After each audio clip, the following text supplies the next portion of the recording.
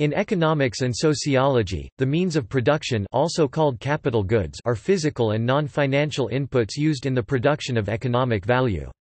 These include raw materials, facilities, machinery and tools used in the production of goods and services.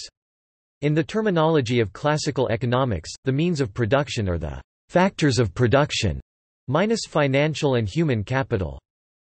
The social means of production are capital goods and assets that require organized collective labor effort, as opposed to individual effort, to operate on.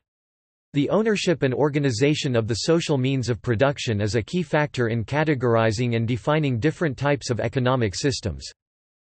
The means of production includes two broad categories of objects: instruments of labor, tools, factories, infrastructure, etc., and subjects of labor, natural resources and raw materials.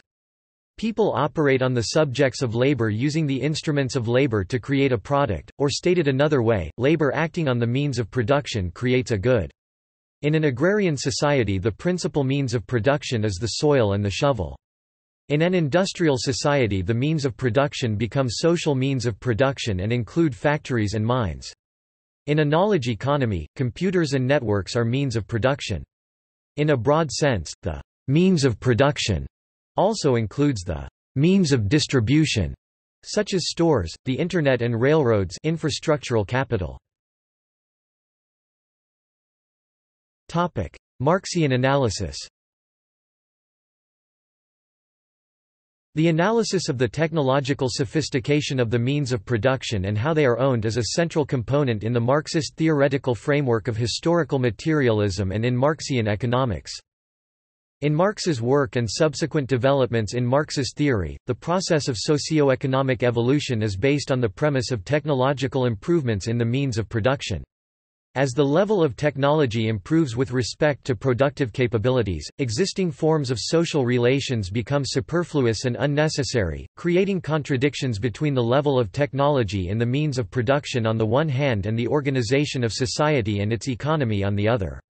These contradictions manifest themselves in the form of class conflicts, which develop to a point where the existing mode of production becomes unsustainable, either collapsing or being overthrown in a social revolution. The contradictions are resolved by the emergence of a new mode of production based on a different set of social relations, including, most notably, different patterns of ownership for the means of production, ownership of the means of production and control over the surplus product generated by their operation is the fundamental factor in delineating different modes of production. Capitalism is defined as private ownership and control over the means of production, where the surplus product becomes a source of unearned income for its owners. By contrast, socialism is defined as social ownership of the means of production so that the surplus product accrues to society at large.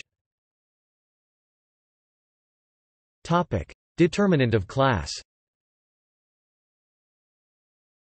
Marx's theory of class defines classes in their relation to their ownership and control of the means of production.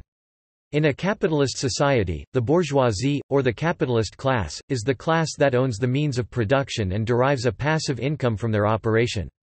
In contrast, the proletariat, or working class, comprises the majority of the population that lacks access to the means of production and are therefore induced to sell their labor power for a wage or salary to gain access to necessities, goods and services. To the question of why classes exist in human societies in the first place, Karl Marx offered a historical and scientific explanation that it was the cultural practice of ownership of the means of production that gives rise to them. This explanation differs dramatically from other explanations based on differences in ability between individuals or on religious or political affiliations giving rise to castes. This explanation is consistent with the bulk of Marxist theory, in which politics and religion are seen as mere outgrowths, superstructures of the basic underlying economic reality of a people. Related terms.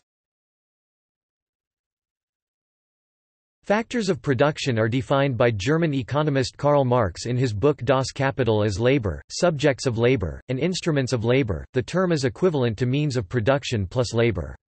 The factors of production are often listed in economic writings derived from the classical school as land, labor and capital.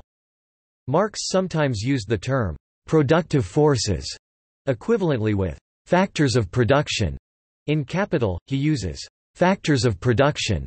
In his famous preface to the Critique of Political Economy, he uses productive forces that may depend on the translation. Production relations German, Produktionsverhältnis are the relations humans enter into with each other in using the means of production to produce. Examples of such relations are employer, employee, buyer, seller, the technical division of labor in a factory, and property relations. Mode of production German, Produktionsweise means the dominant way in which production is organized in society.